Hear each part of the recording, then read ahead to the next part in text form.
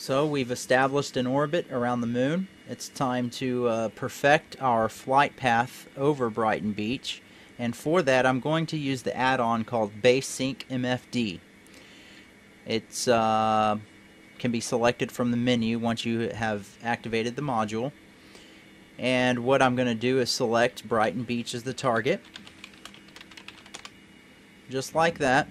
And what we're seeing here is we have the closest passage mode is up by default, and that's good for the moon. This is our current orbit, and it's telling us that the distance we're going to pass the base by on the current orbit is 56 kilometers. That's quite a ways off. So what we need to do is we need to change our plane basically to get this distance number down to 0. So if you're facing prograde or retrograde like we currently are, the easy thing to do if you don't know which way you need to go is just try translating up or down, and whichever way drops that number is the way you need to burn. Okay, I'm translating up, and that's starting to lower it. So let's activate that autopilot right there. And if it was going down, when you translate it down, we'd activate that one. So we're going to face forward again, get the ship settled in the right direction. Okay, and I'm going to burn my main engines until that gets to 0. It's not going to take much.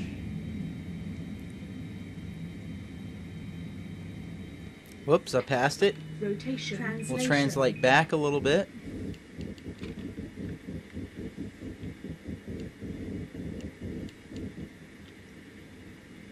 Now once you get this thing right on 0, it'll move a little bit, but it's not going to move very far, so throughout your descent you can translate left or right to keep that distance at a nice low number, and you'll fly right over Brighton Beach.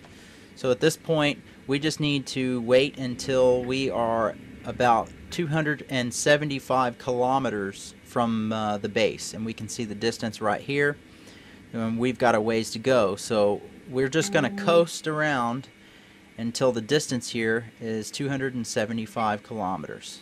The base is marked right here, and we are going this direction.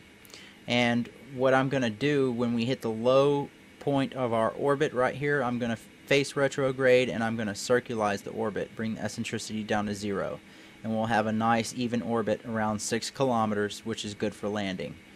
So let's speed up time and get around to the PEA here. Let's go ahead and face retrograde and get ready for the burn.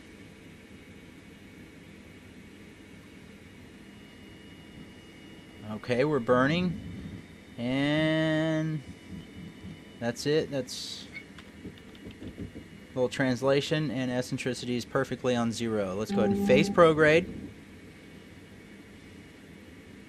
And you can see our distance has slipped off a little bit, but it's not much.